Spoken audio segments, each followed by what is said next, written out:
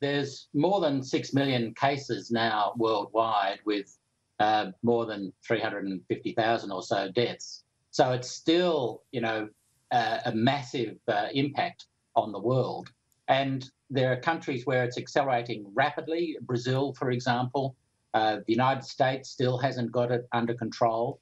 So it's really escalating internationally. Of course, the good news is that Australia and New Zealand have seemed to have it under control. What we're seeing is the small number of outbreaks, and these outbreaks seem to be under control. So overall, we're looking well in Australia. It actually just feels like the crisis is so far from us right now. The low number of rates. I think when people are going out, they're seeing more people at shopping centres. There's probably less paranoia as, you might bump into someone in an aisle. We're even talking about football crowds. What's the danger here? Is it that winter's going to hit? Is it complacency? Where do you think we're at there? I think you just walk in the streets now and you see many, many more people than you saw a month ago. And people feel like it's all over. Well, it's not all over. There's still significant risks. Not so much risks in small groups because the whole point is you want to be able to contain an outbreak. You want to be able to track everybody who's been in contact. And so if we're looking at big settings like a football match, like opening up big workplaces, that has a real risk of regenerating the spread of the virus. And not only that, but regenerating in a way which makes it difficult for the public health authorities to control it. If it's just even, a significant outbreak like in the meatworks here in Melbourne, the public health authorities were able to get on top of it, find everybody and isolate them and stop it blowing out into the whole community. But if we have very large events like footy matches, like music festivals, then we have a serious risk. So it's one where we should be really pleased about how far we've got, but we've got to be still careful. And in Victoria, for example, the government has ramped up its rhetoric and its control by saying if you can stay at home, do stay at home. Well, indeed, I know you're doing this across from home. The Australian situation and where it feels we're at right now, do we have any natural advantages? I mean, we don't have some of the hyper-dense cities where we've seen this spread very quickly. We don't have as many cities that get very cold. I mean, Victoria, Tasmania, quite cool, but, the rest don't have a true sort of winter. Are there natural advantages we can now sort of point to? Was it acting earlier? What do you think? Oh, look, there are a number of aspects, Tom, which we did really well. Closing the borders to China really early was good. And the fact that we're an island country and that meant we could actually close the borders, and especially when we actually started to quarantine people rather than just saying self-isolation, that was really, really important. There are some natural factors as well, less population density, fewer multi-generational households. Don't forget COVID-19 particularly impacts on older people, and particularly older people with multi-comorbidity. So if you have an environment where there's multi-generational people, multi-generations in the same household, there's a serious risk of spread. Evidence of pollution being a risk factor as well. So we don't have some of those things which helped us, but the big thing which helped us was being an island, stopping the international transmission and doing that early, unlike the United States, for example. And when we looked at the potential issues of a second wave, one of the big fears was not having enough hospital beds or ventilators. It appears that didn't even happen, in New York, and we seem a long way from that. I mean, are we almost just past the point of that happening in Australia, given how much capacity is ramped up as well?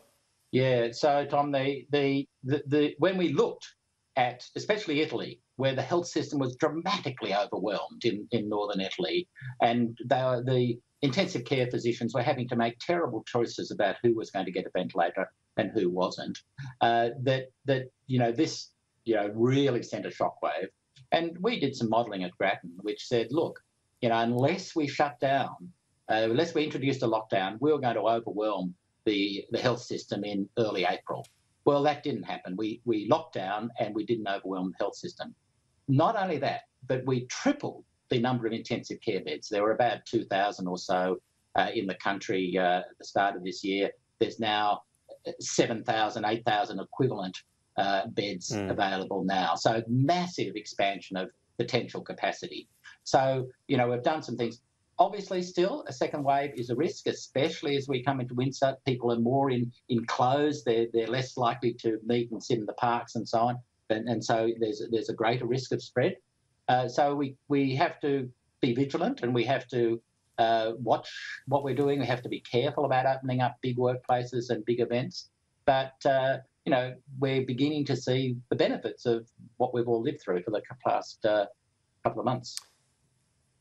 If we fast forward a year and we're in a situation in which a vaccine is no closer, and who knows, by then they might be saying we might never get one. If we're in that situation, we see other countries going for herd immunity, countries that perhaps already had a 20 to 30%, so getting to 60% was a little bit more achievable.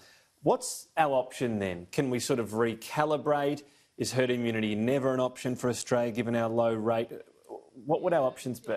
It's a really interesting question, Tom. Even in the United States, where they've had almost 2 million people infected with the virus, their population of 200 million. I mean, they're still a long way off herd immunity. So, and they've had more than 100,000 deaths. So it's a really terrible environment out there. But so I think the herd immunity strategy is probably not going to work. Maybe Sweden might be an example, but it's going to be very, very risky strategy for any country. So I think in the absence of a vaccine, and I think I've always said that if a vaccine is available, it's going to be 12 to 18 months away, and it may never come. But in the absence of a vaccine, we're going to have to be pretty strong on border control. We're going to have to force proper quarantine when people arrive. And so if I'm thinking of a holiday in Europe next year, I'm going to have to say I'm going to have to add on 2 weeks at the end of that holiday to be in quarantine when I come back. So it's, changes the dynamics of whether you want to go overseas or not. I suppose it does. It's just finally and briefly on some practical advice. Masks were discussed yesterday at National Cabinet.